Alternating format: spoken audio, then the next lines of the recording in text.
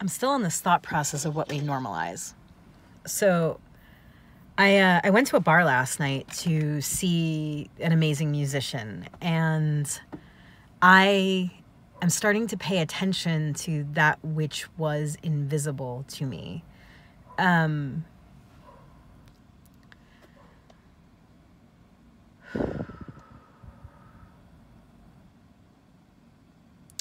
I was the only single woman in the bar. There was one other woman, but she was part of a couple.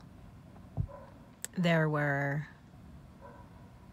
between 10 and 15 men in the bar, patrons that cycled in and out. I noticed that when I walked into the room, I immediately scanned for allies. Other single women, men that seemed to be more aware, awake, feminine, gay maybe. And I didn't see any. So I paid attention to my programming. I paid attention to what I automatically did and what I thought I was supposed to do. And I got myself a non-alcoholic drink because it didn't feel like it was a good situation to have any alcohol. Had to drive afterwards, and I wanted my wits about me because I felt like I was alone in a kind of a dark bar that was going to be super loud and kind of crowded, and people were in my personal space because it's a small bar and people are going to be in each other's space. And that doesn't feel like a good situation to me to drink alcohol, because then I don't really have all of my senses like tuned in. And I didn't feel like I was in danger at all. I mean, at all. But I'm still tuned to have all of my attention on my surroundings when I am alone, essentially, in a group of strange men. It's definitely my programming. And then I sort of check my programming. It's like, well, I'm 45 years old. Like, I'm not, I'm not dressing to show off my curves, because I don't do that, because that like brings in attention that I'm not looking for. So I was wearing something kind of, not form-fitting, not showing any cleavage. So it's not like anybody would think that I was looking for attention sexually, but that doesn't stop people from hitting on you.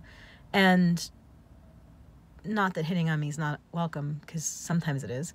But I was just listening to my programming, and it was like, I had no idea the stuff was going on, really. It's kind of invisible to me. It's sort of like accommodating, like, a joint that doesn't work all the time, taking some pressure off of it and putting pressure in other places. It's kind of the same mechanism. And again, I'm really looking at this stuff because I want to see what we normalize, right?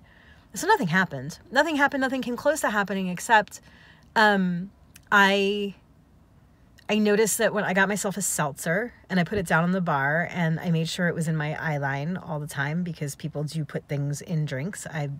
I've been with people after they've had their drinks messed with, and it's not pretty, and I want to actively avoid that. So I'm always kind of on guard with my drink. I never leave it unattended, which takes something, and eventually I just like sort of gave my empty drink, even though I would have enjoyed eating the ice cubes, I gave my drink back to the bartender because I didn't want to babysit it anymore.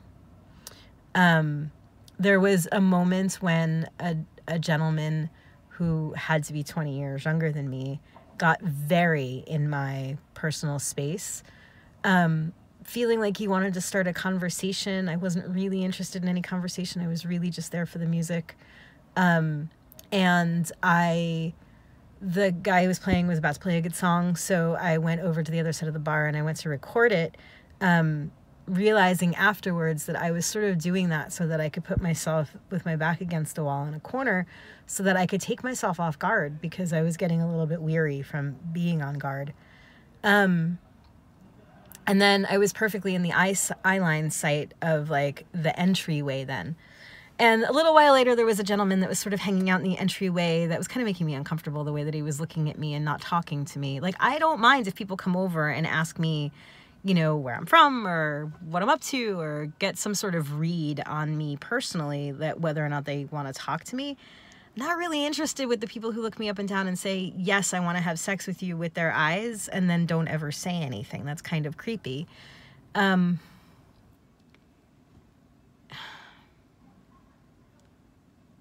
And then I had to think about all of this stuff and how we actually get our sexual needs met in our society. And it's super complicated. Do I know if I actually have to be on guard? Do I know if I'm in danger? No, I don't know that. Am I the kind of person that would be preyed upon generally in a bar early in the night? Not really. Have I been preyed upon late at night in a bar? Absolutely. I think once people have had enough to drink, they don't really care who they're hitting on or how uncomfortable they're making people. Which is one of the reasons I don't stay out late. It's one of the reasons I don't wear form-fitting clothes. It's one of the reasons I never show cleavage. I have really great looking cleavage. I just never show it off because it welcomes comments and looks and thoughts that are easily downloadable that I don't want to be dealing with, really. Which is kind of sad because I have great looking cleavage. I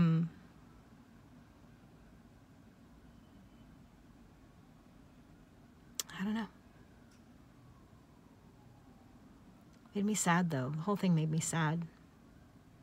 All the sad people at the bar who really don't have a good conduit for getting their needs met also made me terribly sad.